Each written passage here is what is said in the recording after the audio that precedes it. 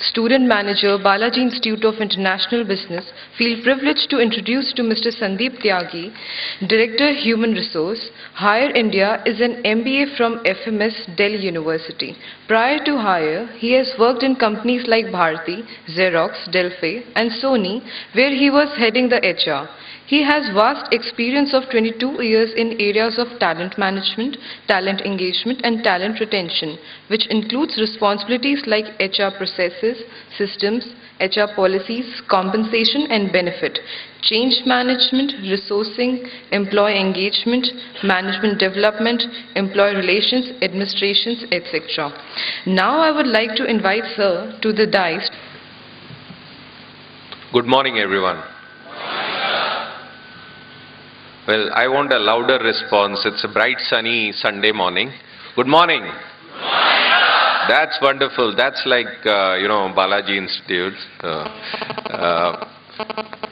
Respected Colonel Bala sir. He's very elder to me. Colonel Sidhu. General Ajwani. Brigadier Mammani,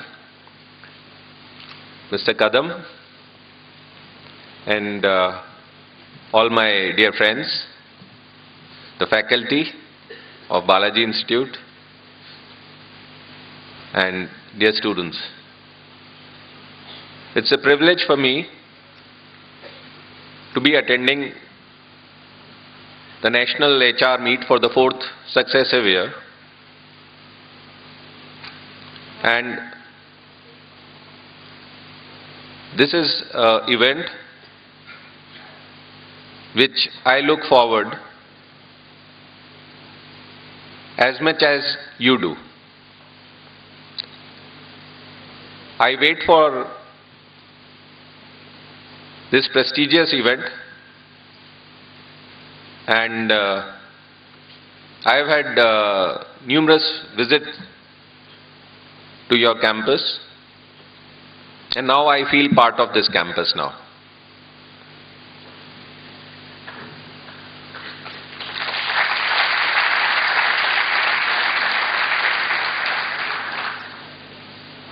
This event is very cherished by me, and I'm after Professor Guneet as to when the event will take place, so that I get an opportunity to interact with the students and take some inspiration from our Colonel Bala sir. And most of the time I've got this privilege to start the day's proceeding, which is again very energizing.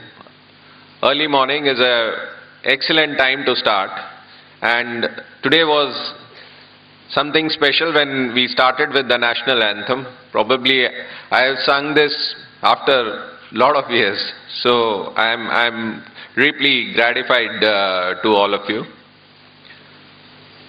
Friends, today's HR Meet topics of contemporary HR issues in business is something which is very relevant to all of us. It not only impacts the HR fraternity, but impacts students cutting across all the disciplines. It impacts the corporate executives like we, the entire management of the colleges, the students, and common man everywhere. Because HR is not just limited to students of HR. HR, human resources, means anyone.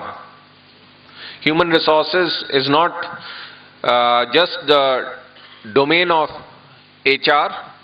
Human resources means anybody who's a human being or anything which impacts a human being. Anything. And the impact can be from any sources. So it's a very vast area. It's not just limited to HR fraternity. And as I'm going to talk to you, you would see that HR is the backbone of any organization. HR is fundamental to the economy, and HR is present everywhere. It's not only that HR is present in corporate environment. Wherever human beings are there, HR is there. And we need to take it up very seriously. Very, very seriously. Wherever I see companies being managed professionally,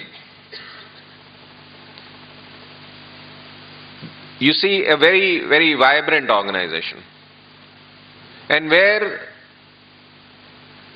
this kind of a environment is lacking, you see a very run-of-the-mill kind of an organization where, the progress is slow, the motivations are low.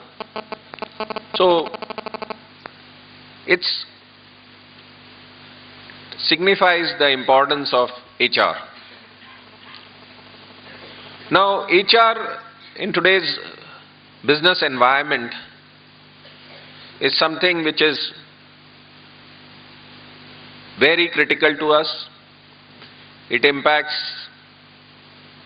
every one of us. And today's scenario is something which is not a very happy scenario. I'm talking about the national economy. I'm talking of international economy, and both are into a lot of turmoil right now.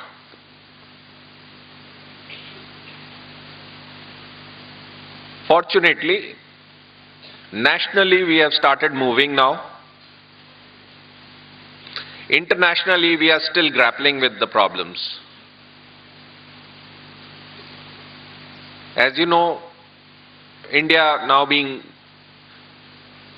global, we are also impacted hugely by international economy, and we have turmoil in Europe in the form of Eurozone crisis, and American economy again is not doing so well and trying to pick up. All these things, they impact India quite a lot. And in India, we are still to recover from the recession of 2008, and plus the turmoil which is happening in the political scenario, in other economic scams. So the things are pretty difficult right now. Fortunately, we have, last 1 week, we have started moving in the right direction. This was long awaited. And what I was just discussing before the session, the impact of this will be seen at least after 1 year. Whatever changes you do now, the impact would be seen after 1 year. So it's not that immediately the money bags, the retail giants are hovering over Delhi airport and they are just waiting and land and would from tomorrow would start setting up retail chains and employment generation would start booming. It's not possible. When India in 1991 was opening, There was again huge amount of criticism that MNCs are coming and MNCs will take over India and, we will go to colonial age. So somebody in Parliament remarked that it is as if everybody thinks that the foreign investors, the multinationals are hovering over Delhi airport and they would just come and as soon as we liberalize and they would come and occupy us. No, it doesn't happen like this. All business organizations, whether it is Indian companies or multinational companies, are business organizations. And they are there for profits. So, if they see that the environment is suitable of doing business, if environment is suitable to make profits, it is only then they will come. If they see, because our past history has not been too good, we have been hit repeatedly by big scams, and foreign investors' confidence is quite shaken by what happened in the telecom scam and now the coal scam. So the investment confidence is quite shaken. So it's not that from tomorrow onwards the retail giants will come and set up shops and all. They're going to watch as to in what direction are we stable, are the policies going to last.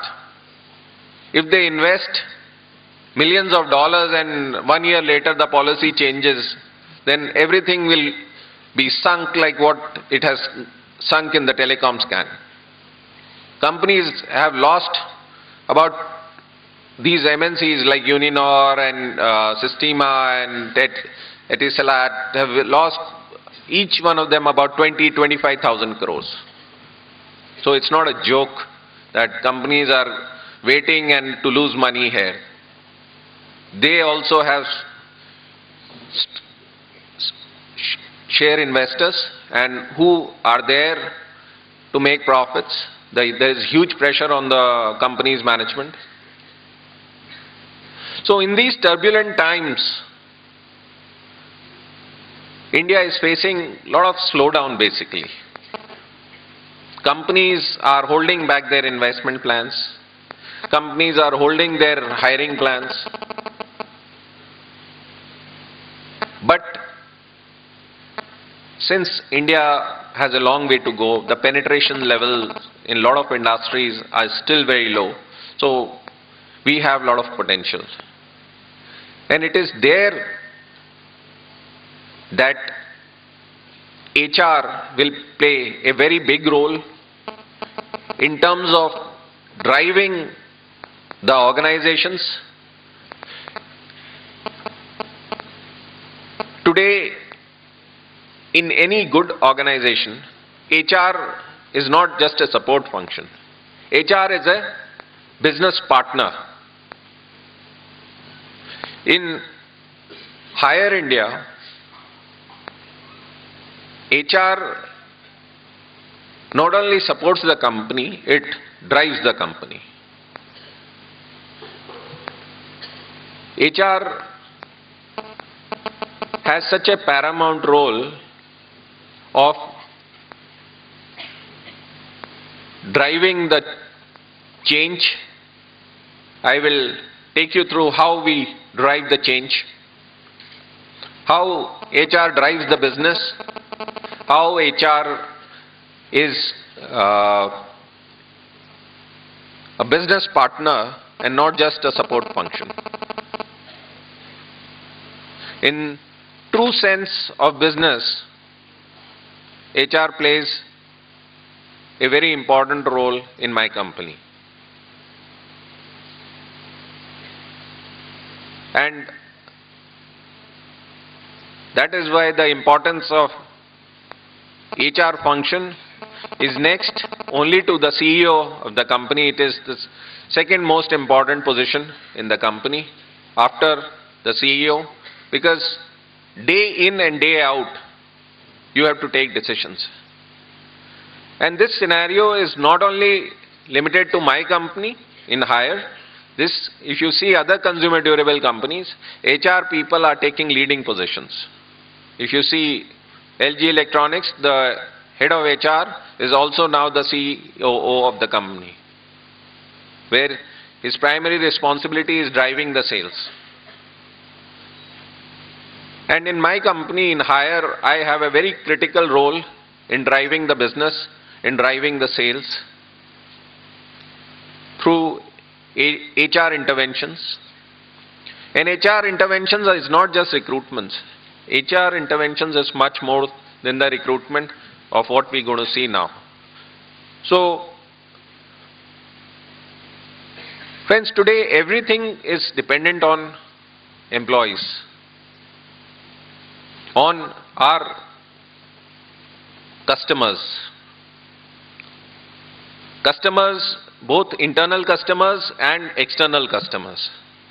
It's not just the internal customers who drive the business, it is the external customers also. So, for an organization to succeed, both are very important. And to drive these customers, there is something called talent engagement. Engagement of people. It may be engagement of employees, it may be engagement of customers. And engagement is not just limited to corporates, engagement is present everywhere.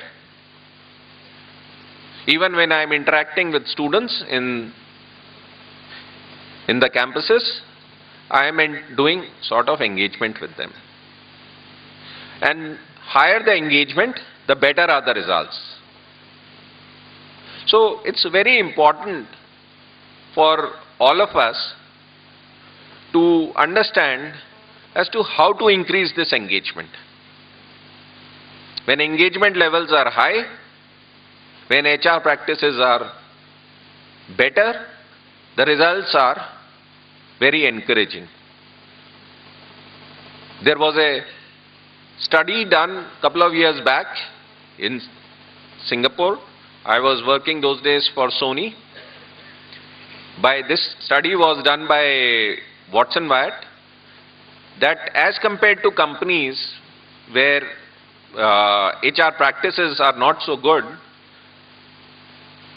the companies which have best HR practices, also 80% of them have the better business results. So it is very, very critical to have good HR practices because they basically concern the employees. They basically relate to people. Keeping these HR practices in view, we do a lot of activities for talent engagement in the company. And these talent activities are extremely important for us because it creates engagement with the employees. Now, what is engagement? And I basically have a sort of interactive sessions. So, although we are short of time, but still I would like to know from maybe one or two students as to what they consider as engagement before I start. So, anybody would like to tell me what they consider as engagement? They can raise their hand and just tell me. Just two of you, maybe.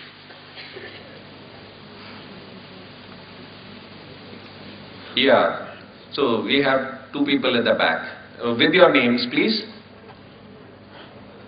Good morning, sir. My name is Bhushan Shetty.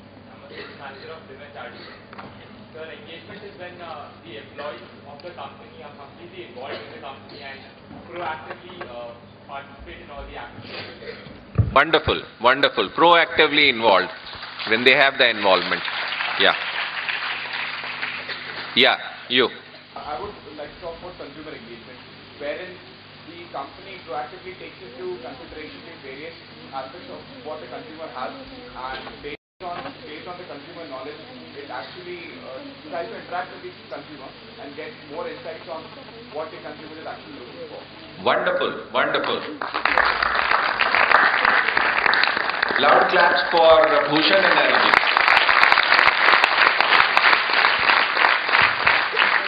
Like Bhushan spoke about, involvement of employees. Arijit spoke about customer engagement. Because customers are also part of us. If they don't exist, the business organization doesn't exist. So that's a wonderful thing, that the understanding of engagement is very high in the group. That's a very heartening to know that understanding is very good.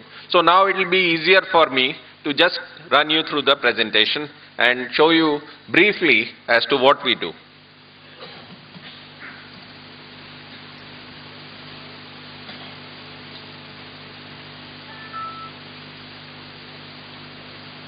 So, your topic is HR issues in contemporary business. My title is HR and strategy for comparative advantage, the one and the same thing. And basically comparative advantage is extremely important, because that's what all the business organizations are fighting for. To start with the engagement, this part already we have covered in my discussion with you right now, and with Bhushan and Arijit already explaining this part, where job involvement has been referred by Bhushan, and customer engagement, customer participation refers to the emotional participation, what is laid down. So my job has been made easier by the group.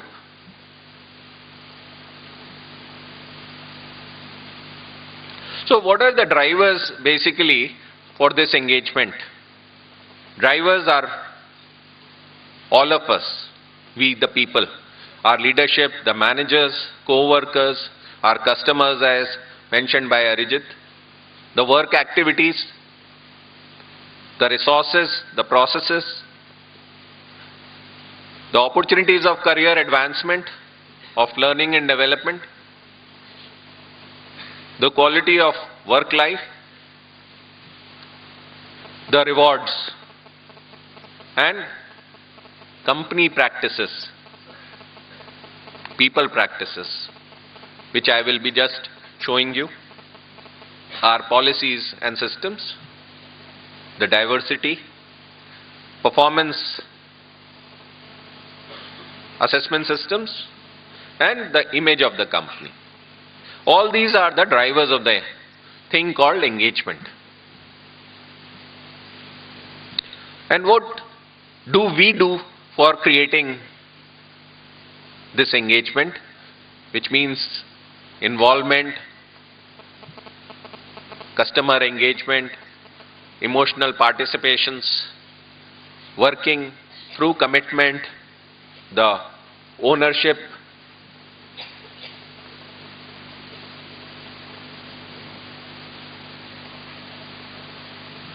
we do to drive engagement. We have a very strong system of induction, orientation. When a new person joins our company, we have day one and the first week in the organization is the engagement. And formally, every month we have a very strong 2 days session with all the business heads, business vertical heads of the company, to induct the people and show them what are the business verticals of the company, what is the business of the company, how it is done, so that during their working they are aware of how to move, how to work, and they know the inside details of the organization. Communication. How do you communicate to people? Communicate communication is extremely important. And generally in organizations, this is part of marketing department, marketing communication. But in higher, this responsibility is given to HR, human resources. Why it has been given to HR? Because in the organization, anything which is happening with people is a thing happening with human resources, human beings. So anything which is happening with human beings has to be dealt by HR. So HR is the fulcrum of the organization. It comes to know what marketing department is doing, what finance is doing, what customer service is doing, what logistics is doing, what manufacturing department is doing. HR comes to know everything because everything is being done by people. And when people are there, then HR is there. So that is why the internal communication responsibility has been given to human resources. And every month we publish an internal newsletter which is called Higher News. And in this, all the activities of the company are mentioned, both in India and internationally. Whatever new product launches are happening, new awards being received by the organization, all this forms part of this. And any good work or not so good work, everything is mentioned, so that all rewards and recognition are mentioned. Anything to do with employees is part of this. And the level of quality of newsletter is comparable to the work or even better than the work done by advertising agencies. So there is a very high level of professionalism.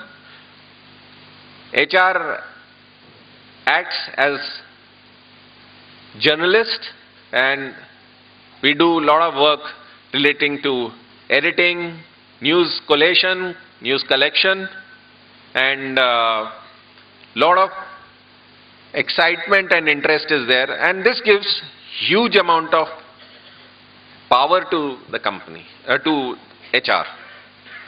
When you can publish somebody's good work or some achievement and present it, all this will be decided by HR. It gives lot of power to, how much power the journalists have today in, if you would have seen in India, in our media, both the press and the electronic media, they can rip anybody apart. So similarly, in my company, HR has this power to comment, to publish the things happening within the organization and outside the organization.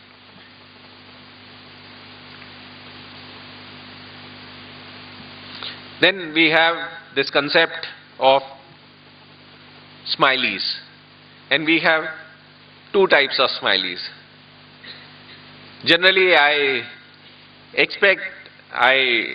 question the students for what is the difference between these two colors of smileys. But here time is short, so I will spill the beans.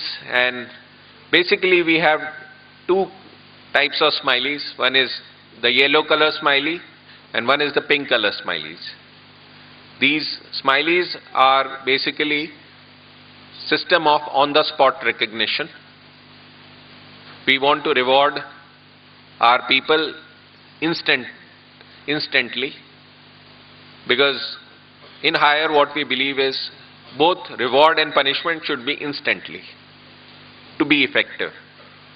So this is a very innovative system of rewarding people, which is very inexpensive and also motivates a person instantly, and has been a very successful idea, so much so that it has been adopted by Higher Group at its headquarters in China, and they took these smileys which were printed because this is something which comes with no cost and gives instant recognition and instant motivation to whoever gets it. The yellow smiley is basically for people who perform well within their own team, and it is given by the immediate manager to people within their own team. And pink smiley is for people cross-functionally. It's given by people when they feel happy or when they want to appreciate the good work of other departments.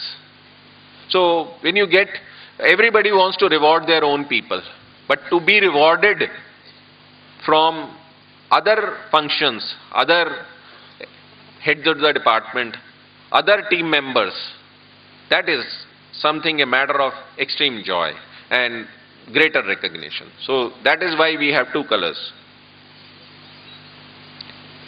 Then employee suggestion scheme. This is basically, you would have noticed, some of you would have done your projects on this, is part of manufacturing companies, part of manufacturing plants. But here we have adopted this even in head office, the sales and marketing company.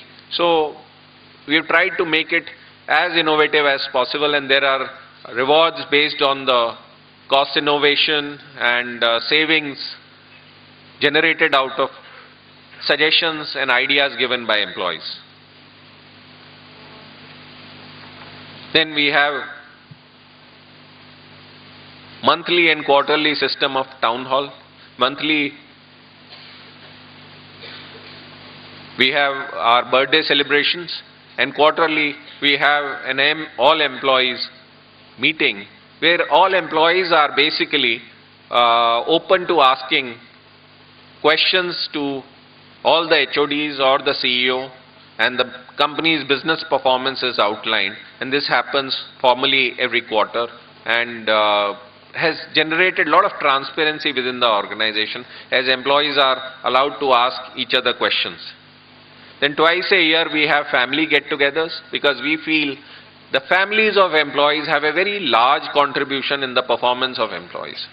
When employees work day in and day out in the offices, they spend long hours working overnight in offices, it is due to the cooperation and the support provided by the families. Without that, it is not possible.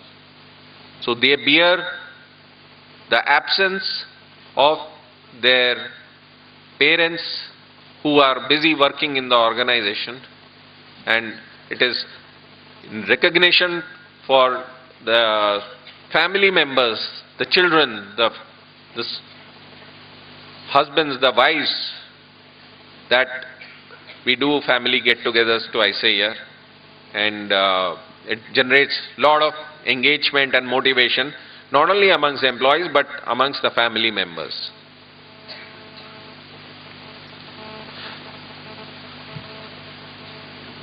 Now, healthcare. This is something very critical. If we have fit and healthy employees, then it reduces absenteeism, it increases the productivity, it increases the motivation. But in today's scenario where you are working long hours, this is something which is long desired. So instead of people not able to find time and visit hospitals or get themselves checked, we bring hospitals to the company. We bring medical doctors right to the doorsteps of employees, and every quarter get them checked.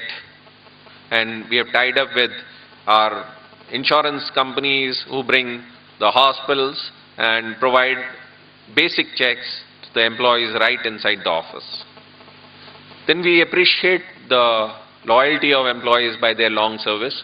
I've been working here for last 7 years, and this is basically a scheme of giving higher products to the employees on 3 years completion, 5 years completion, 7 years completion, like this.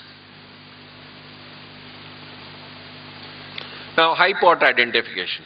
In every organization, there are fast trackers, the leaders, the would-be leaders. So, we basically try to recognize these fast trackers in the organization and develop them to assume leadership positions. If, suppose this is not done in the organization, then every time the leadership position comes, we'll have to hire from outside.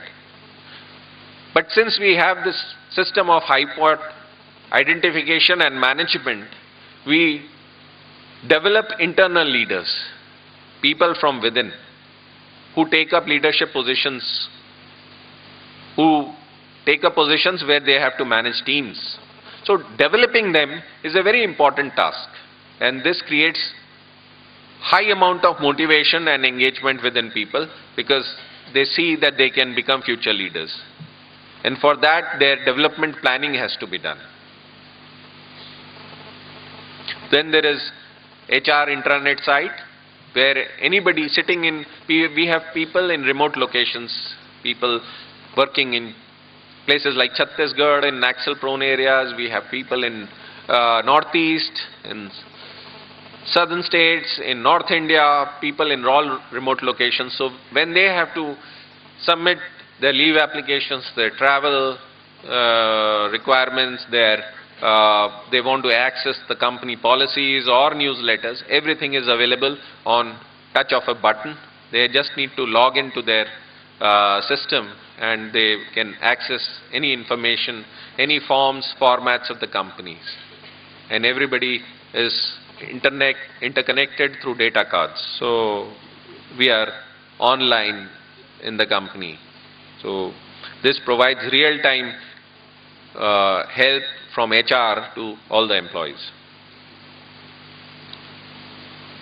Now, when I discussed with you that HR has a very business role, so what I basically meant was productivity. This is the biggest KPI of anybody in HR to drive the productivity. For my KPIs, forms 40% of my total KPIs to drive the productivity. And productivity is linked to the sales of the company. So if sales are going up, I overachieve, I achieve my targets. If sales do not go up, then I lose my points, I lose my KPIs. So to achieve my this 40%, out of 100%, if 40% is just linked to sales, then I am as good as a salesperson than as my sales head is. So I also drive all the HR systems and policies so that sales do not get affected. We have people in place everywhere. We have people who are trained and developed. We have people who are highly motivated and do not have any grudges. So all that I try to do, and productivity is measured by a thing called PBC. PBC stands for Personal Business Commitment, a word taken from IBM. IBM is the global consulting partner for hire, and this is the name given to the internal target sheet.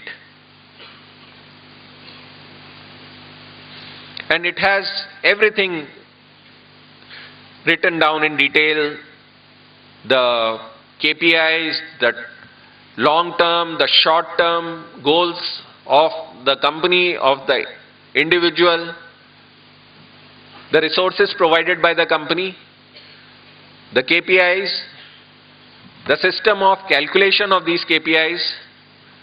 And earlier we had a quarterly review system. Now we have gone down to monthly review system.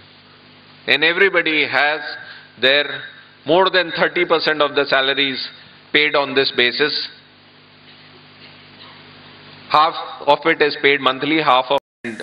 It's an activity which is done religiously and is very, very important to us. There is huge amount of pressure and motivation on employees to perform day in and day out. Then we have reward and recognition schemes, basically which do not involve cash, because that is taken care by the incentive system which I just showed you. This is basically reward and recognition. So here we have team awards, not just limited to individual, because if there is a branch or it's a function which does well, it is not due to individual performance, but due to overall performance. So today, if India wins today's T20 match, it will be due to the team effort, not due to anybody's individual efforts. Yeah, individually, Yuvraj Singh plays better or somebody plays better, but entire team will contribute, only then a department can win.